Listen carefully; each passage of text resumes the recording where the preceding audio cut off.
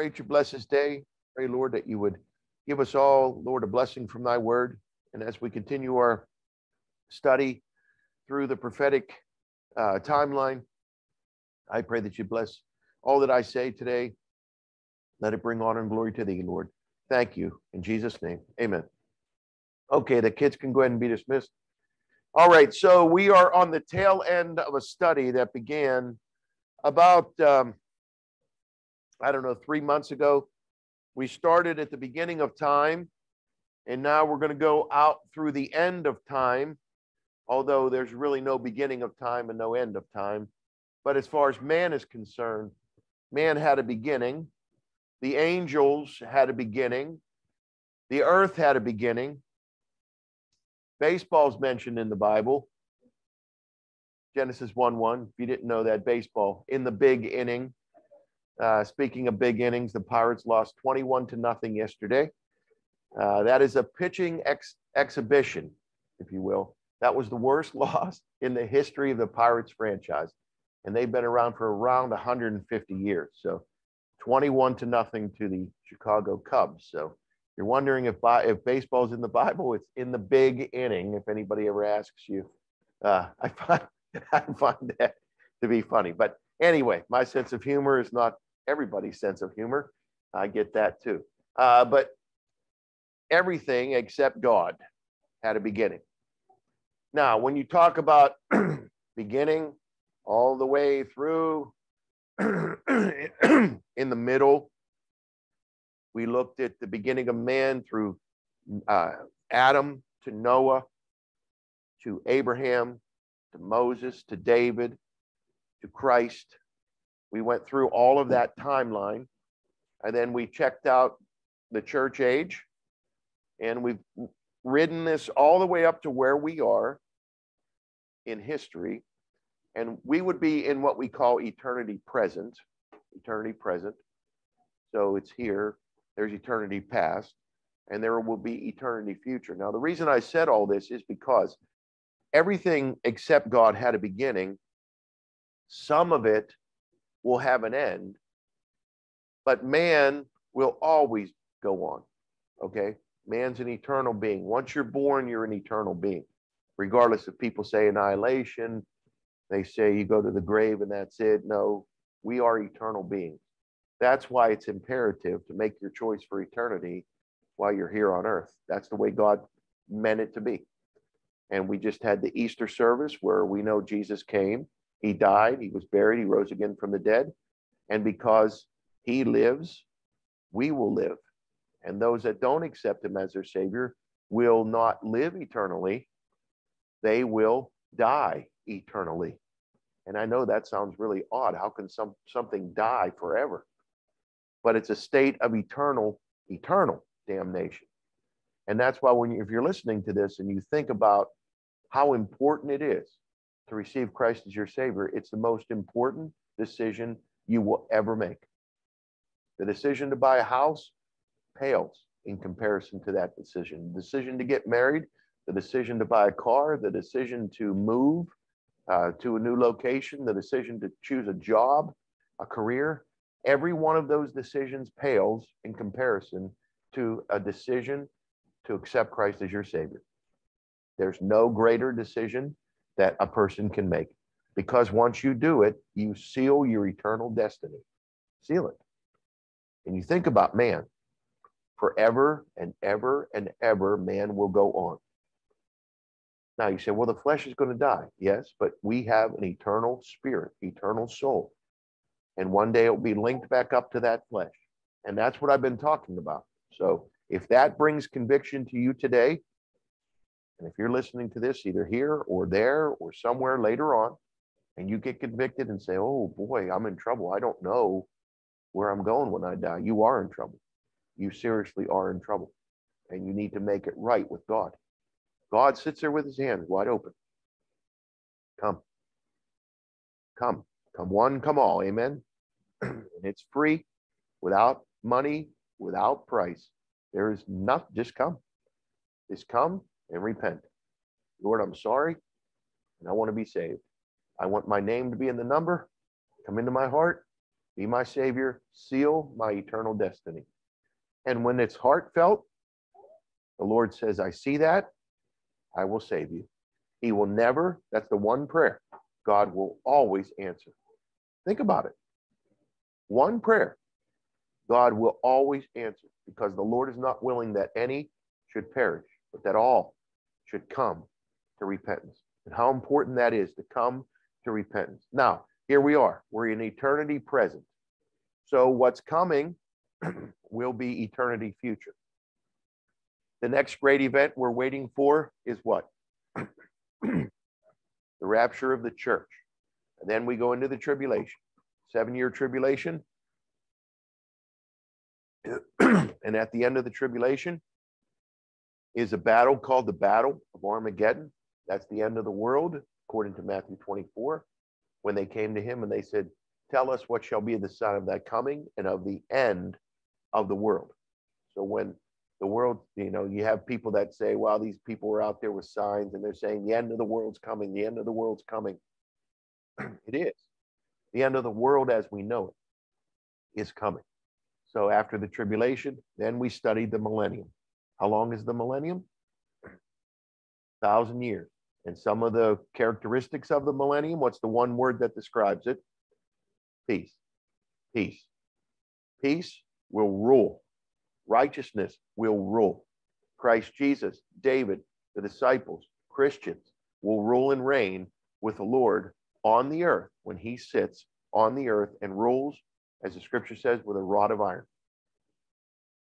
The animal kingdom, the plant kingdom, everything's going to be restored to its once present beauty in the Garden of Eden, with the exception of the serpent. He'll still crawl on his belly. The sting of the animal's taken out. The trouble in the animal kingdom, as the Bible says, the whole creation groaneth and travaileth in pain together until now. They're in pain because of what man did. God's going to hit those switches and turn it all back to the way it was in the Garden of Eden. Of course, sin will still be here, though. That's the problem. Garden of Eden had no sin before the fall. There will be sin in the millennium, which will still cause disease, which will still cause death, but the lifespan will go a long, long time. And then after the 1,000 years are finished, that's where we're going to pick up this study. So up to this point, from the beginning all the way to the end of the 1,000-year millennium, are there any looming questions that anybody has? We covered a ton of information. Go ahead.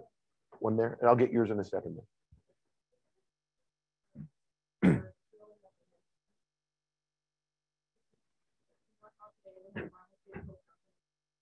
Yes.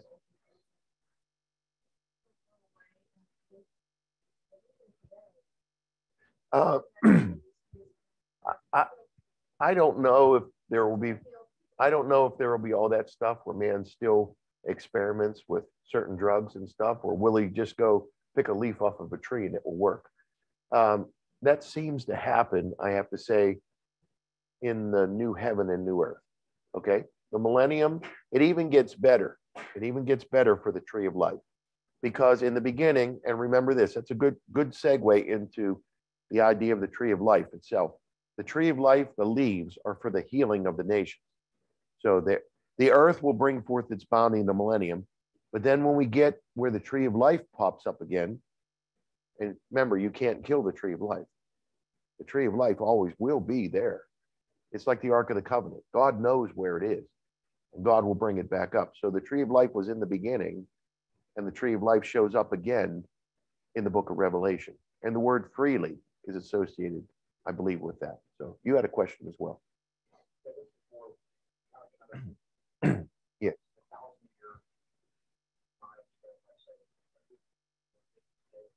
Right. Okay, the question is, will somebody make it the whole way through? Will they exceed Methuselah's age? That's a possibility, that they could live the whole time. Yep. Yep. Because a child will die at 100 years old. So you think about the lifespan. You know, you have a child now, 6, 7 years old, maybe a child dying. If you multiply that times 10, that gives you 700. So if you take 100, multiply that times 10, the average, and the reason I did that is because let's say a child is 7 years old and dies, we would know that's a child. Times 10, isn't that the Bible's 70 year? And if by reason of strength, 80, we live to be 70, 80, that's our generation, our lifespan. But if we do that formula, we would take 100 being the age of a child and multiply that times 10, that gives you 1,000. So the probability of that happening is there, that somebody could live past 1,000 years. Question here.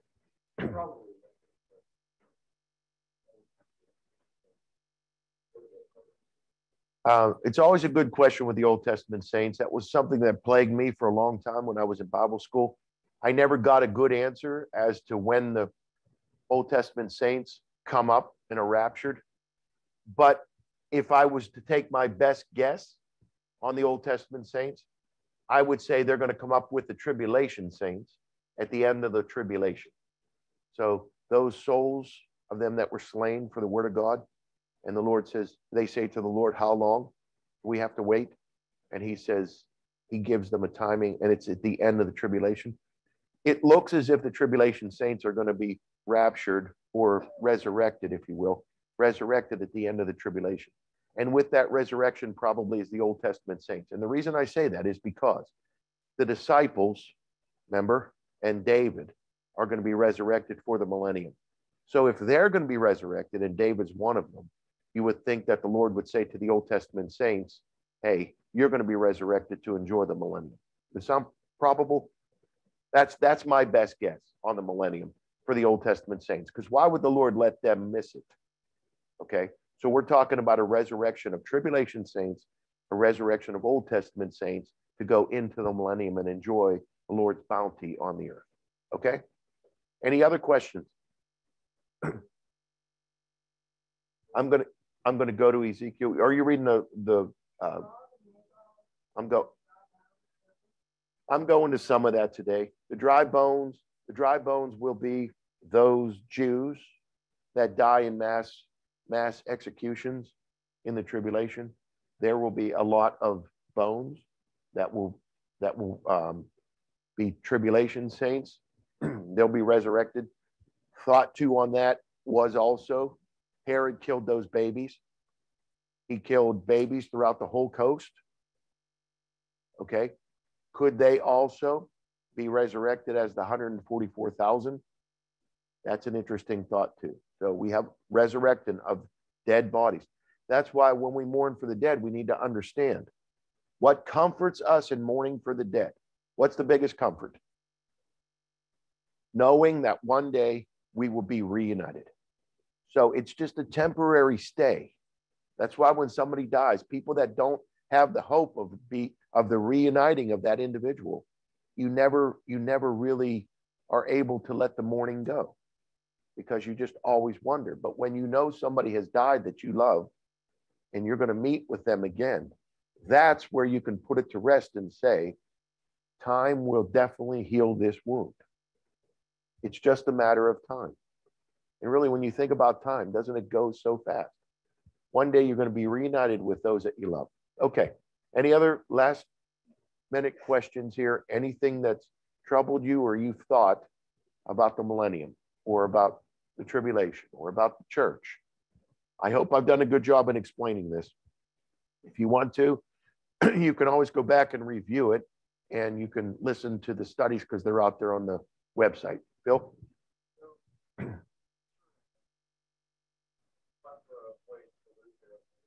Yes.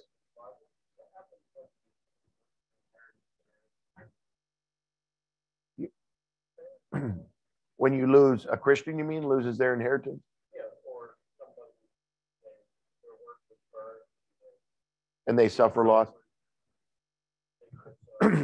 They'll still go into the millennium, but they won't reign like someone who has lived for the Lord. Yeah, enjoy life and hang around, but not have much responsibility. The responsibility level increases when you do more for the Lord now. So that's why the Lord wants you to live for him. And that's where you don't want to be short-sighted as well. Because a lot of people will say, well, I'm saved and I'm going to heaven and that's enough. You're short-sighted. You need to be long-sighted. You need to think about the land that's far away, yes. But the Lord said that we're going to inherit that land. And the more you do for the Lord now, the greater position you're going to have in that land. And people may say, well, what's it matter? As the question was, I'll still get to enjoy all this. Yeah, but you get an opportunity to rule and reign with Christ, to have a position in this kingdom of his. And if the Lord didn't think it was important, he wouldn't say to strive for it. He tells you strive for it. Covet earnestly the best gifts. Walk with Christ, redeeming the time, for the days are evil. Always have to just keep things in perspective down here with an eye on the future, always. Okay. All right. With that, we're going to go ahead and move into now the new heaven and the new earth. Okay. This is eternity future, and it's a time after the millennium, because there's a lot of confusion, and I get this a lot from questions. Okay, Pastor, I understand the millennium, but it's the end of the millennium, and what then? Okay, so at the end of the millennium, what happens that causes it to come to an end? We said before, all ages and dispensations end in one word. And that word is apostasy. Every single one of them, including the millennium. And the reason they all end in apostasy is because man is a sinner, and there's sin in the world. And sin causes every generation to end in apostasy. Sin does. It just is so strong that man can't stay away from it, and it destroys man. And therefore, God has to do a reset every time with every dispensation, every generation. God has to reset. And we're seeing that fastly coming in our world today. Sin is overtaking man. Righteousness is not prevailing. And you say, wow, but yeah, it's because sin is so powerful. Okay. Even the millennium with Christ on the earth, sin gets the best. And the devil, this is what marks the end of the millennium. Beginning of the millennium, Satan is bound. He's bound for 1,000 years. Okay. The end of the millennium, he's let out. 1,000 years are over, coming to an end. Satan is loosed. And he goes out to the four quarters of the earth, and he gets a hold of Gog and Magog. This was your question. And he brings them together to battle against the Lord. Okay. And that is going to mark the end of the millennium. All right. So with that, we want to go ahead and get some passages. We want to get Ezekiel 38, and we want to get Revelation chapter 20. And I am so sorry for my cough in the morning. It happens to me. My allergies, especially this time of year, I just get some congestion in my throat. Revelation chapter 20 and Ezekiel 38. And I'll tell you what I'm going to do. I'm going to go ahead and get a cough drop real quick.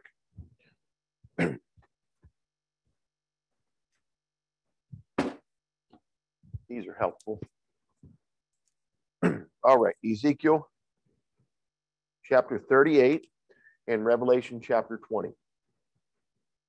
So we look at Revelation chapter 20, and the scripture tells us in verse number 1, and I saw an angel come down from heaven, having the key of the bottomless pit and a great chain in his hand, and he laid hold on the dragon, that old serpent, which is the devil and Satan, and bound him 1,000 years. Okay, so that's the start of the millennium. And cast him into the bottomless pit and shut him up, and set a seal upon him that he should deceive the nations no more till the 1,000 years should be fulfilled. And after that, he must be loosed a little season. Okay, so 1,000 years and probably a couple more months or little season, however long that lasts, he gets loosed. And then it says, verse 4, we'll keep reading, and I saw thrones, and they sat upon them, and judgment was given unto them. And I saw the souls of them that were beheaded for the witness of Jesus and for the word of God, which had not worshipped the beast, neither his image, neither had received his mark upon their foreheads or in their hands. And they lived and reigned with Christ 1,000 years. So there's people reigning with Christ. You got the tribulation, the tribulation saints. There, those that are beheaded for the witness. You saw thrones. Okay, so you have your 12 disciples. You have David. You have all that I said. Probably the Old Testament, because you got verse 5. But the rest of the dead live not again until the 1,000 years were finished. This is the first resurrection. So the first resurrection actually has 3 different stages to it. There were the first fruits, there's the harvest, and then there will be the gleanings. Okay? Who made, I'm going to throw this out to you because I want that hamster in the wheel to get rolling, and for you to start thinking here. Who were the first fruits? First fruits go back before our time now, right? So that means the first fruits already went out. Okay? When did they go out? The resurrection of Christ, which we just passed. We had our resurrection service last week. So in honor of that, we think about that time. The Bible says that when Christ was on the cross, the graves of people were opened, and they didn't come out until his resurrection. So the resurrection of Christ started this. Not only did he resurrect, but the bodies of the saints which slept arose and were seen throughout the holy city. Christ, them, and the ones in paradise, the first fruits of them that slept. Got it? So the first resurrection starts with that. That's the first fruits. And if you have a garden, you understand this. The first fruits that come out are the ones that you wait for so earnestly, right? There's those tomatoes, and they're all green, and you're waiting for them to turn red because you're just, me and Nadine do this all the time. Nadine, I've been out there in the garden, and that green, big green tomato is starting to turn pink. Oh, Dad, when are we going to eat it? And we'll get that, and I'll pick it, and we slice that thing, and she stares at that tomato, and as I'm cutting it, I look at her, and we get the olive oil out, and you pour it on there, and it's on that plate, and then you salt it, and you get your bread, and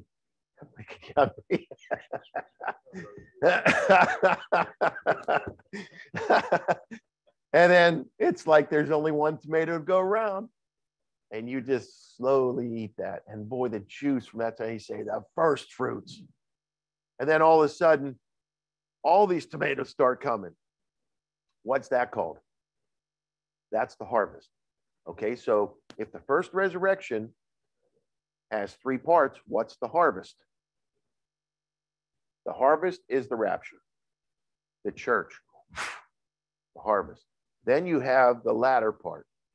When you're sick and tired of tomatoes, and you've eaten them until they're coming out your nostrils, you still say, oh, there's some left. Let's give them to the neighbors. Now all of a sudden you become benevolent. Yeah, hey, let's take them to the church and give them to the church. Yeah, these are these tomatoes. Oh, you glutton, you've been eating all those tomatoes and you're sick and tired of them, and here they are. Okay, those are the gleanings. The gleanings are the tribulation saints. And that ends the first resurrection. Blessed and holy is he that hath part in the first resurrection. This is why I'm putting the Old Testament saints in with the first resurrection, because they're blessed. Okay? But the second resurrection doesn't happen till 1,000. This is where the confusion comes with Christians. They can't understand the timing of this. First resurrection has 3 parts. It encompasses about 2,000 years. And then you got a 1,000-year gap, millennium. The end of the millennium now is the second resurrection. You got those times? Everyone got that? Please seal that in your mind, because that has been a real source of confusion with the church people that I have ministered to over the years, because people ask me that question all the time.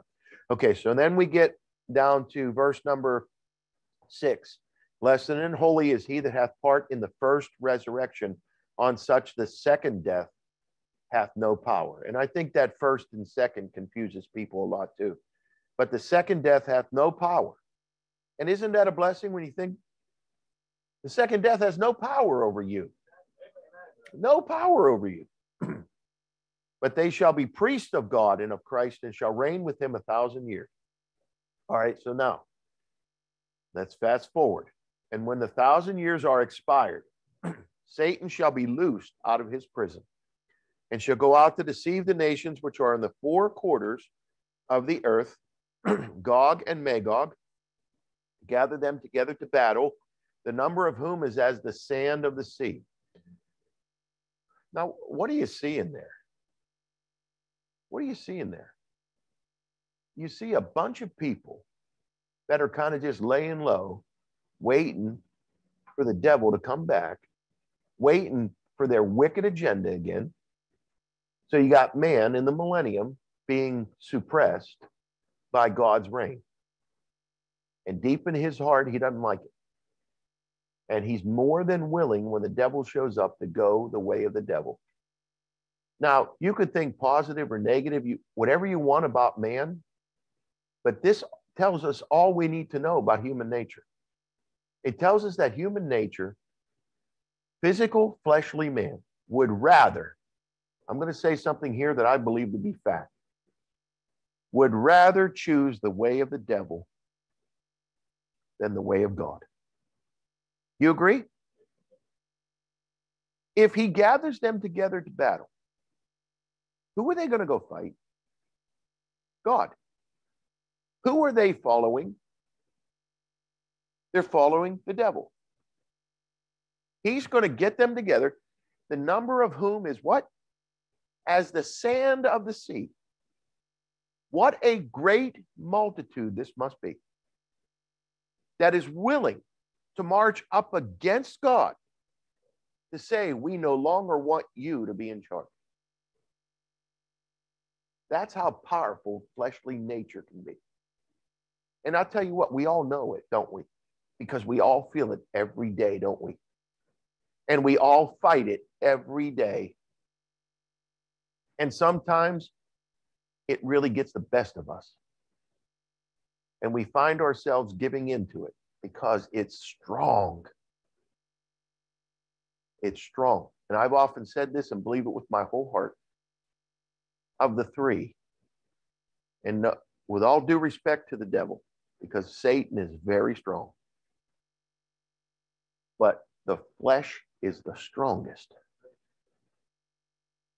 That flesh is just wicked. Wicked.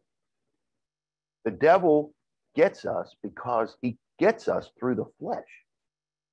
He's the tempter. He tempts your flesh. He tempts you with what you like. Throw some things out. What do we like? What do we like?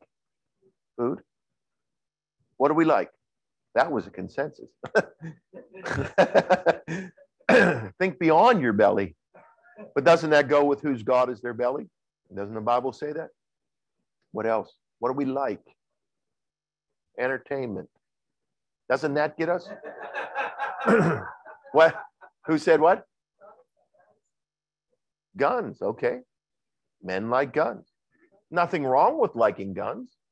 Nothing wrong with guns. It's not guns that kill people. It's people that kill people. They just have a easier way to kill somebody. Okay. What else? What do we like? Nature. Is nature bad? But can it corrupt a person? Yeah, you can bow down to a statue or a wood or a fish. Little Justin caught a 41.5-inch muskie yesterday and put a plug on. Absolutely gigantic fish. Gigantic. We could have all said, hail, big muskie, and worship that muskie. You know, it was huge. Fish of a lifetime. That's what nature's intended. Go out, fish, but don't worship the fish. What else? What do we like? Huh? That's food. We like sin. Sin's the basket of everything. But within that basket, you got money, sports, sleep, sleep. Amen. Let's park it there for a little bit. That keeps us from Sunday school, doesn't it? Keeps sometimes. Oh, but you don't understand, Pastor. It's my only day off, and I was up all night, you know. It's hard for me. Hard for me too. It's hard for me. Sleep. Women like men. Men like women. Women like clothes. Men like possessions. Okay, so you say all those things. Yes, all those things. Those are fleshly lusts.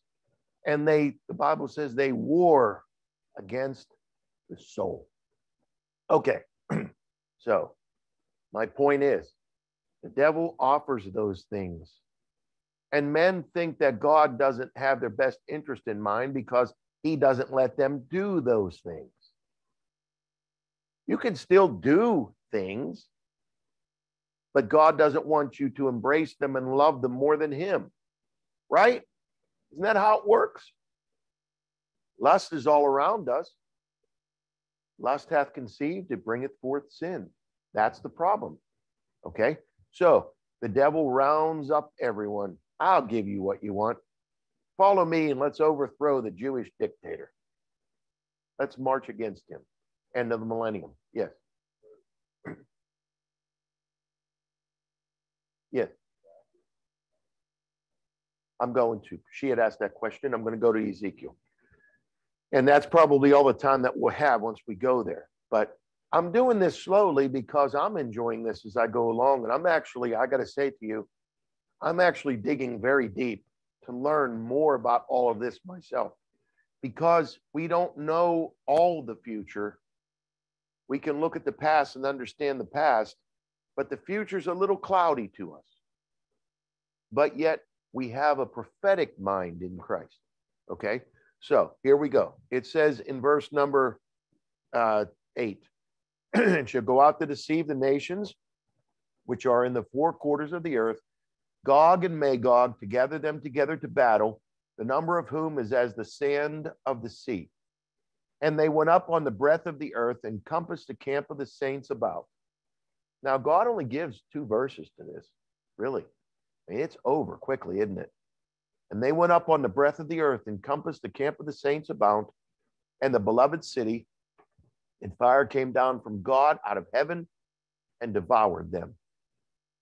And the devil, now this is what I read yesterday, and this was an interesting thought. The fire of God comes down and devours them. They're all over the earth, but they're encompassed around the holy city. So if it devours them, how doesn't it devour all the other inhabitants that are around? I've often thought that they just come up around the city and the fire of God just is unleashed upon each of them and kind of turns them into char and ashes right before the eyes of everybody else, kind of like Sodom and Gomorrah. But the Lord didn't want anybody to look on Sodom and Gomorrah, did he? So you think about the judgment of God and fire coming down from heaven, God might not want anybody to look on what he's going to do. So how can he do this? And that's what I thought yesterday. And I'm going to give you my thought here in a second after I take this question. Go ahead.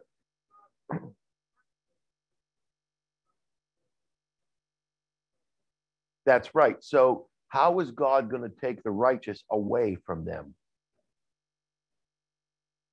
This is interesting because when you get to the next verse, you see this happen kind of like this. You get 10, and the devil that deceived them was cast in the lake of fire. Okay? All of a sudden, he's gone. It says, and brimstone, where the beast and the false prophet are, shall be tormented day and night forever and ever. And I saw the great white throne. Boom. It just happens. So here's my thought upon reading some of Clarence Larkin yesterday. Clarence Larkin indicates here, and some of the others did too, in reading them, and I'm kind of favoring this opinion, that at this particular moment, here they come, God's going to end the millennium, and he's going to do it with quick force. And what he does here is, before he sends the fire of God down, he pulls the righteous up. Okay? What happens here is, before the fire of God falls, the indication here is that the righteous are taken up. And all of a sudden, the devil's cast, and there's a great white throne. It seems like God unleashes his fury of fire upon the whole earth. And he does it with this beginning here, right here. Because the Bible says that the earth and the heavens, as we know, shall be dissolved with a fervent heat. And everybody is coming off the earth. Every body that's ever been on earth will go up to the great white throne. There will be nothing left here. Not one soul, not one body will be on the earth when God annihilates it with fire. Everyone understand that? So the thought here is, this moment right here begins the great white throne judgment. And God unleashes his fire upon them and consumes their bodies. And their souls and their bodies that were just consumed meet them up there to be judged at the great white throne. Now, the feeling is, if their bodies are turned into ash, how are they going to be up there again? Here's the thing. And I have explained this 1,000 times if I've explained it once, but I understand this is tough stuff. Let's take the body of somebody famous. Let's take the body of, let's go back in time, someone who's been dead for a long time, a famous person. Throw one out. I was thinking George Washington. Who else? King Tut. That's a good one. He's been dead for a long time. King Tut. Let's say King Tut, King Tut's body, and let's say King Tut isn't going to be raptured out because he was a non-believer. Let's just say he's a non-believer. I don't know him. I don't know what he believed. Okay, but probably pretty sure he was a non-believer. Let's just say he was. That means that his particles are somewhere on the earth. He's turned to dust. Well, they found his body. Okay, my point. If a body has been completely destroyed and gone and nobody can see any fragments, let's say somebody was eaten by a shark and went through the canal of the shark and became waste. Where are they? God knows. God's going to take every one of their molecules and put them back together. And they're going to go up to the great white throne. All right? This is where I'm going to go next week. I'm going to talk about, and I'm going to go to Gog and Magog right now. I'm going to talk about the great white throne and how God, piece by piece, is going to put everybody back together, and their body is going to stand with their soul and be judged before God. Okay? And I'll give you every verse that applies to that. Okay? Now, without further delay, your question on Gog and Magog. He gathers them together. Fire of God comes down and consumes them. So who are Gog and Magog? With that, we have to go to Ezekiel. Ezekiel 38. Ezekiel 38.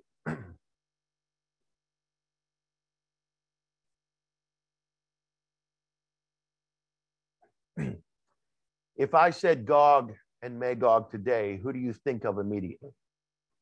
Think of Russia. You think of Russia, you think of China, you think of those areas north of the Caucasus. You would think of the Caucasians, okay? You would think of white folks because we're Caucasians. We come, white people, from the Caucasus. That's why they're called Caucasians. They're the northern part above Israel, up there in the Caucasus Mountains. That area there is the home of Gog and Magog. When you look at the word Gentile in the Bible, the Lord, this is weird. This is really weird. The Lord uses the word Gentile specifically for the sons of Japheth, not the sons of Ham. Even though Ham and those black folks around the world are Gentiles, God, when he says Gentiles in the book of Genesis, refers to the sons of Japheth, which are white folks. So the power of the Gentiles, the islands of the Gentiles, okay, lies in Japheth. Okay? The Antichrist knows this. The devil knows this. So what he does is he stirs up that area that loves to make war. He stirs them up. Where's the war today? It's right in that area. Who is Gog? If we were going to stop, and let's say right now, let's stop this right. Who is Gog? Everyone in here is telling me Russia. Gog is a person. He's a person. So Gog is the leader of Magog.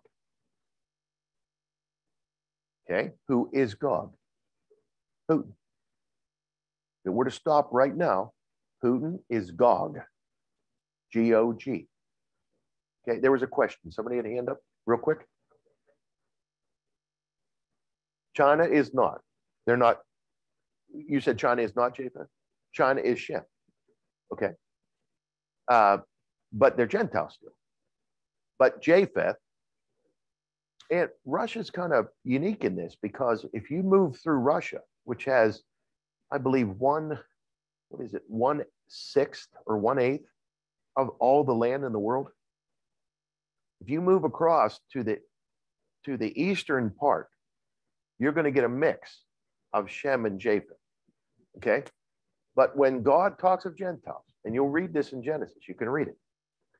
He'll say Japheth, they, Gentiles. And he puts the word Gentile right with them. He doesn't do that with Ham, and he doesn't do that with Shem.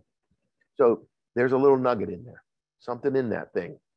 And the Antichrist is like unto a leopard. And this is interesting to know. It has black spots, representative of Ham. It has a yellow fur, representative of Shem. It has white, but the white on a leopard is not throughout the top of the body. It's under the belly. And the force of a person is in their navel. Job, Leviathan's force, behemoth, in their navel, right here in the belly. You want to be strong for your life? Don't build your biceps. What do you build? You build here. This is where your strength is, right here. Okay? So for you aspiring young men, want to be strong and have a good back the rest of your life? A lot of people's backs go bad because their abdomen muscles are weak. Strengthen these and you'll strengthen your back. You won't throw those discs because this is strong. Okay? It's important. God gives you a way to live, and he even tells you how to lift, what to strengthen. See, men's really, they want to impress those girls, don't they? I'm not a very good model up here. I'm not a very good model. I have very thin arms and legs. I'm not a good model. We need Pietro or George to get up here. You know, oh, man, well, that's what I want to be. But this is what you want to be right here. You want to build that core, strengthen your core. That's where the strength lies. The strength of that leopard is in his belly. Japheth, white. Okay? Gentile, underneath there. It's nothing against the other races. See, people listen and say, oh, he's a racist. It's nothing against it. The beast is made up of the three. They all three play a part. Just because you say the strength lies in the belly doesn't mean the other two are weak. They all have their pros and cons, if you will. Anyway, Gog, Magog. Let's go to Ezekiel. Ezekiel 38. It says, verse 1, and the word of the Lord came unto me, saying, Son of man, set thy face against who? Gog. Look, the land of Magog. The chief prince. It's a person. I used to read it and think Gog was the land. Gog is the person, the ruler, the chief prince of Meshach and Tubal, and prophesy against who? Him. And say, thus saith the Lord God, behold, I am against thee, O Gog. It's close to God, isn't it? O Gog, the chief prince of Meshach and Tubal, and I will turn thee back and put hooks in thy jaws. Now, who does he put hooks in whose jaws in the Bible? Leviathan, Job 41. So we got a link between the ruler of Gog and a link between Leviathan. Okay? Interesting stuff. I will turn thee back and put hooks in thy jaws, and I will bring thee forth and all thine army, horses and horsemen, all of them clothed with all sorts of armor, even a great company with bucklers and shields, all of them handling swords. Persia, Ethiopia, and Libya with them. See? Who's the leader, though? It's Gog. But he gets strength from Africa. There's Ethiopia, Libya. That's Africa. He gets strength from Persia. Persia, reviving the old Babylonian and Persian empires. Okay? With them, all of them was with shield and helmet, Gomer and all his bands, the house of Togarmah of the north quarters, and all his bands, and many people with thee. Be thou prepared, and prepare for thyself, thou and all thy company that are assembled unto thee, and be thou a guard unto them. Let's look in verse 14.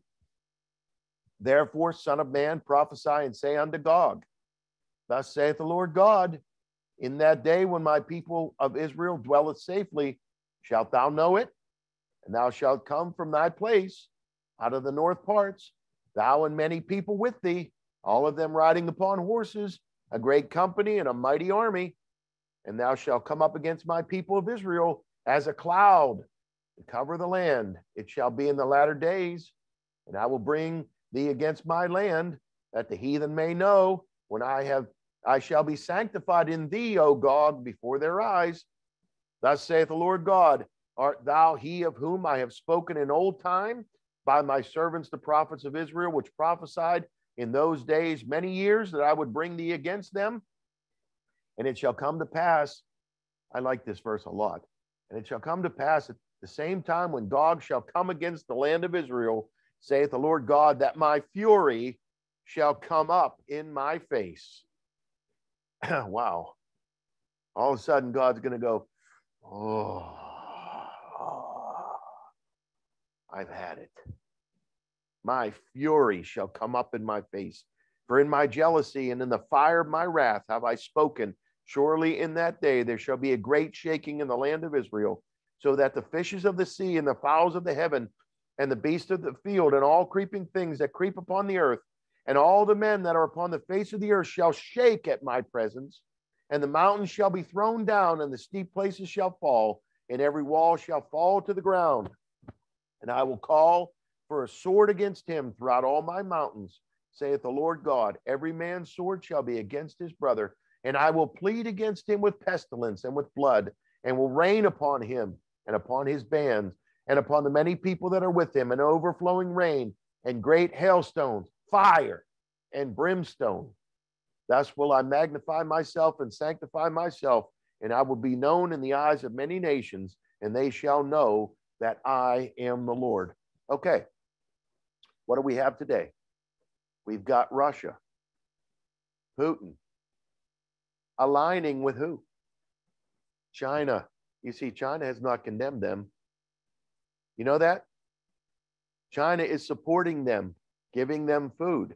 China, on the back end, is providing them what they need to keep this thing going.